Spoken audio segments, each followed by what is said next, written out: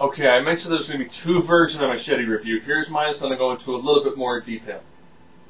Okay, as I mentioned, there's a nude scene before the opening credits. Machete and his partner are going to take on the main Mexican drug lord. Try to find this missing girl. His partner gets shot up. He goes on a minor killing spree to get the girl. Goes to the room and she's naked. He looks and goes, put some clothes on. It's too hot for clothes. Fine. He carries her around naked. She double crosses him and then pulls a cell phone out of her hoo-ha.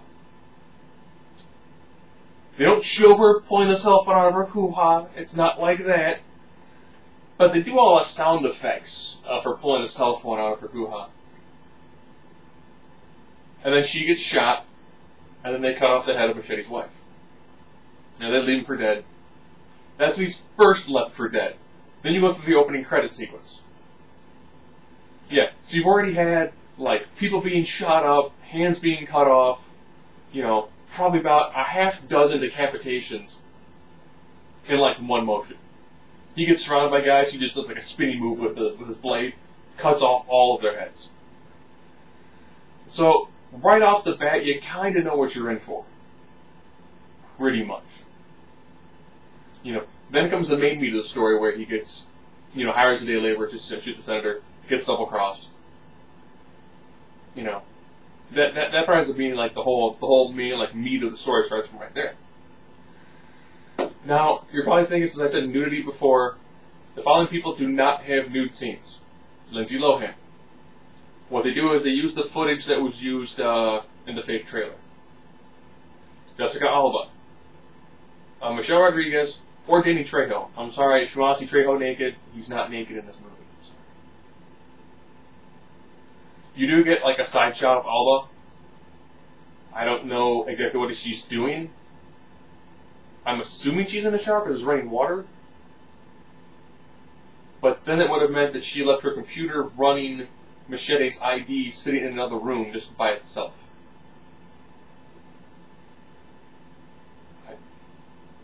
Whatever. So as I mentioned the safe for work one, Machete does get the women. Yes, he gets the senator's wife and he gets the senator's assistant's wife and daughter. Because the daughter, Lindsay Lohan, who is, I guess a meth addict, films naked things on the internet. And gets her mother involved in one of her online trysts. And ends up being with Machete. Who knocks them out with, like, some strong tequila. And then essentially drops them off with his brother. His brother's Chief Baron, who's also, like, the town priest. If you see the trailer, you know most of his sequences. You know. So, they're naked for quite a lot of the movie. Actually, they're naked for the scene in the pool, when they get drugged, so they're in the back of a hearse, and then when they wake up. So you have those nude scenes, and then the woman in the very beginning, who pulls the cell phone out of her hoo-ha. So it really doesn't have, you know, like, graphic... I mean, there are a lot worse. If you were to see, like, a Friday the 13th movie, there's a lot more nudity in that than there is in this movie. And there's a decent amount of violence. And some of the violence is kind of over-the-top hilarious. You know, the network, which is what they call all people who help out the illegal immigrants, they take Machete in, and, you know, they start doing, you know, Machete. And they start, you know, trying to help him out a little bit, and they realize that the people who hired him, the guy's assistant, is sending other people to kill him at the hospital. So he takes a skull saw and a bunch of scalpels, ties the scalpels onto a nurse's belt. The nurses are played by the crazy babysitter twins from the Grindhouse movies. And he begins to, like, cut people up. Now, the scene before that, before he fights them in the hallway, they mention that, you know, the intestine is 60 feet long. So, of course, he needs to leave a building. He guts the dude, grabs his intestines, and then jumps out the window, using the intestines to swing from one floor into the other floor. When I say not taking yourself seriously, this does not take itself seriously. You know, that's him essentially just keeping in the hospital, you know, trying to do little minor things here and there. Michelle Rodriguez plays She, or Luz. She makes tacos. Again, this is Mexploitation. You know, almost all the Hispanic people they show tend to be illegals. Almost all of them, you know, are like day laborers and whatnot, or people who sell tacos. You know, she's essentially trying to get people armed to take on Don Johnson's Minuteman vigilante group, who essentially shoots illegal immigrants as trying to cross the border. Felina Prado, he shoots her in the stomach, and then does the little spiel about, you know, if she gives birth to that thing in our property, it becomes citizen just like you and me. So it does have some level of non-political correctness, but I would assume people who actually patrol the border willing to shoot people, not just detain them and have the authorities remove them, would probably be fairly racist. Now on to some of the violence. Machete tends to not really like guns. He likes to cut people. A lot. Whether it's broken glass, a machete, knives, scalpels, skull saw. You know, he doesn't use guns very much in this movie. Now, there is the scene, of course, where he does slap the minigun onto the motorcycle as he flies in the air and shoots everybody.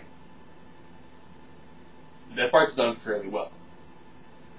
All in all, you know, beyond some of the sex, yeah, Machete, beyond having the senator's assistant's wife and daughter, he also, Michelle Rodriguez knows that he is Machete. And there's the implied sex scene that they have. And Jessica Alba does get drunk and asks Machete to lay with her. When she wakes up, it's kind of confident. She's checking her clothes, and then she goes down to her hoo-ha. I don't know what she was checking to see, and she's like, oh, he's a real gentleman. Later on, when she gives him his papers, which he doesn't care for because he's Machete and he doesn't need papers, he's fine being a fake person because he's a myth. Then they kind of make out on the motorcycle as they ride up into the sunset. So, you know, I've met Danny Trejo, nice guy. Being somebody who went to San Quentin when San Quentin was like the 7th layer of hell. You know, and I'll be honest, this was a really good movie. I know it's going to get trashed a lot because it does seem fairly nonsensical. I mean, I saw Crank 2. Crank 2 had a lot more nudity, a lot more bizarre violence, and a lot more incoherent plot lines. This one, here is your plot. Day labor, turned on by the senator's assistant because he wants to have an illegal shoot at the senator to get him reelected. Works. Okay, that's a fairly decent plot. The Minutemen are friends of the senator, and essentially he helps arm them to help kind of defend the border. Okay. The Mexican drug dealer in the beginning of the movie, that's Steven Seagal, is the one who's actually financing the senator. He's helping get some of the weapons to the Minutemen, and he's also working with the senator's assistant, trying to take on the network. And here's the main reason why. They want to build an electrified fence, which when they show the graphic, it's hilarious. They want an electrified fence with certain strategic weak points. Weak points that Seagal's character will take advantage of by shipping drugs through those weak points. Why? Because the senator's assistant wants to essentially have a decent control over the Mexican drug trade. Porous border, too many drugs coming through, prices go down. This is the speech he's giving as he's crucifying Chief's Merritt. If you put a fence up, which will be built by the illegal immigrants without pay, and then they'll be pushed on the other side of it. That's very much of it. So I was, I'm going to blame.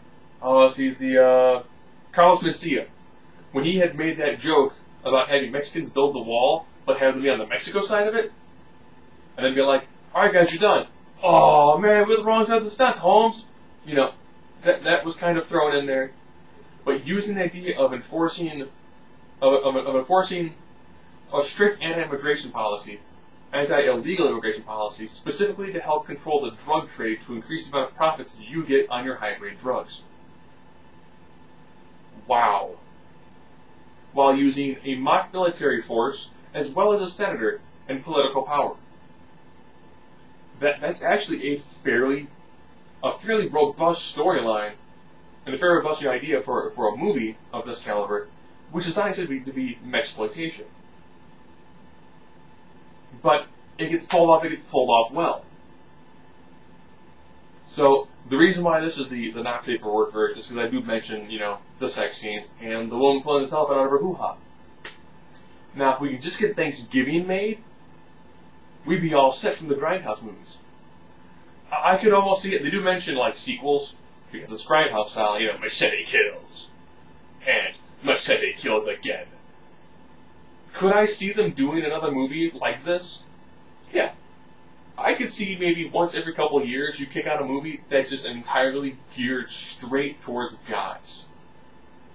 But the plot works. It's not politically correct, but it's highly political. Which is actually kind of bizarre and done well. Normally movies of this caliber, the plot is just entirely all over the map, and it's stupid. Plot? Not that bad.